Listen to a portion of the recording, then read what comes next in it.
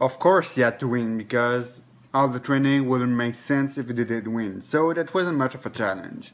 Now I guess we'll do a little bit of Shokugeki for second years, but it's still pretty weird because all we see in the first years are like pretty badass, as strong as the MC. You know, everybody's super strong in first year, and now we get a lot of second year that are like getting beaten, and they didn't even get a chat, a panel of them cooking, and they already lost. So I wonder, does it mean that there is a lot of first years that we didn't see that are not good? Well, that could make sense because as we could read, there is what I think 200 people in the first year that drop up. So I guess, and the same. Oh, did they get to the singing?